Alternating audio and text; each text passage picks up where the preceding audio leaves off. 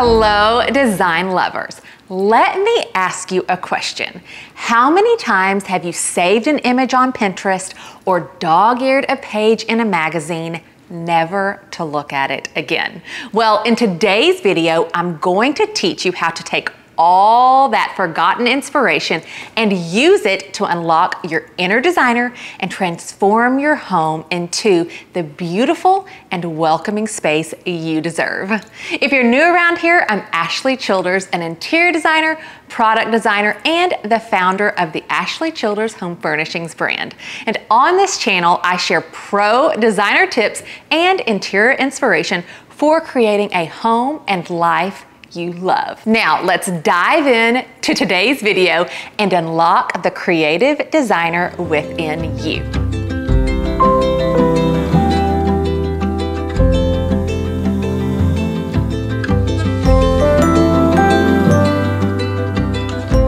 First things first, creativity starts with inspiration. Whether you're a professional artist or a design-loving homeowner, the first step we all have to take in our creative journey is to collect and study inspiration. You can do this a lot of different ways. Pinterest, magazines, pictures you took on vacation, a cutting of fabric, or a paint swatch you love. The point is to create a visual representation of the images, styles, colors, textures, and details that you're naturally drawn to. This helps in visualizing your ideas and creating a cohesive theme. Once you have this collection of images and materials, it's time to put on your investigator cap and really study these pictures and pieces that you're so drawn to. Are there common themes running throughout them? Is it colors and shapes, textures and moods? What is it that speaks to you? Understanding the reoccurring elements that resonate with you is the first step in designing your personal style.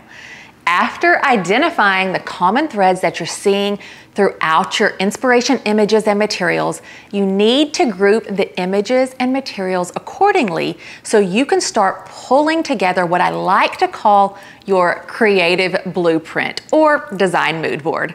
This is your personal style DNA and will serve as the visual guide you can refer back to again and again as you design and decorate your home. Now, there's loads of online tools you can use to make your creative blueprint, like Canva, for instance, which my team and I love and use every single day. But you can totally go old school with this and put your inspiration pictures together on a cork board or in a binder.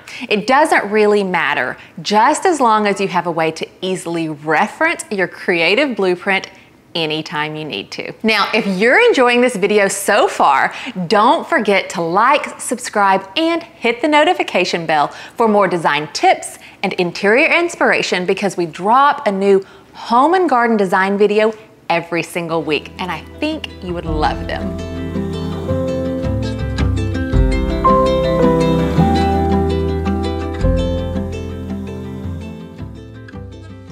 Okay, on to part 2 of the creative process, and that's designing with purpose.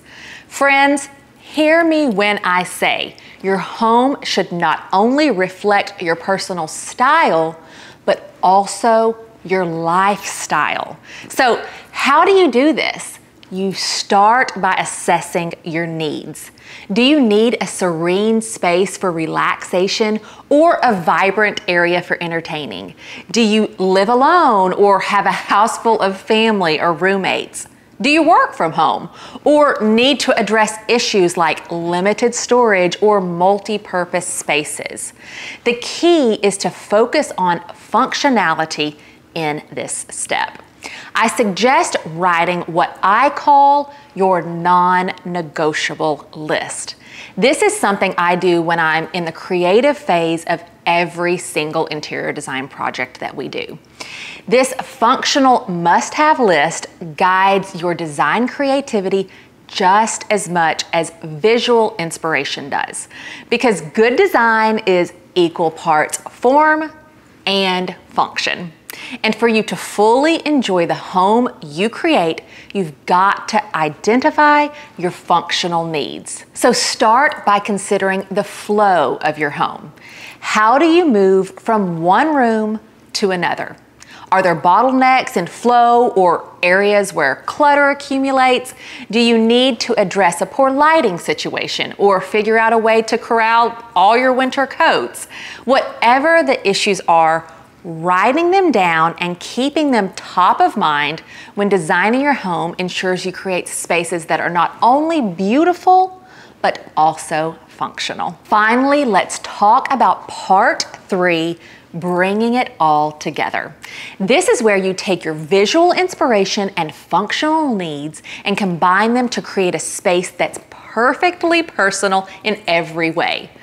There's a lot to think about in this phase, but I'm going to share a few easy ways to simplify the process. First, let's match our must-have list with any of our inspiration images that directly correlate. For example, say you've listed a dress laundry room storage on your must-have list, and you have a picture on your mood board of fabulous laundry baskets that you love. Pair those up, and now you have a visual representation of the practical solution that you need. Keep moving through your must-have list this way, and if you happen to not have an image for an item on your must-have list, find one. There's no better tool in design than visualization, so make sure you have a reference for each item on your list. Now, take this creative blueprint and get to work. And remember, designing and decorating your home doesn't happen overnight. As long as you're equipped with your creative blueprint and must-have list, you'll feel confident knowing that the design decisions you make over time will stay true to your functional needs and aesthetic direction. Thanks for joining me on this creative journey, design lovers. I can't wait to hear which part of today's video was your favorite, so let me know in the comments. And don't forget to connect with me over on Instagram at Ashley Childers Home and on Pinterest for a little daily design inspiration. If you loved this video and want to get more insider design tips for designing a space from start to finish, check out this video next. As always, I'm Ashley Childers. Thank you so much for watching, and remember, good design is for everyone. So create a home that inspires you, have fun tapping into your design creativity, and fall in love with where you live, one room at a time.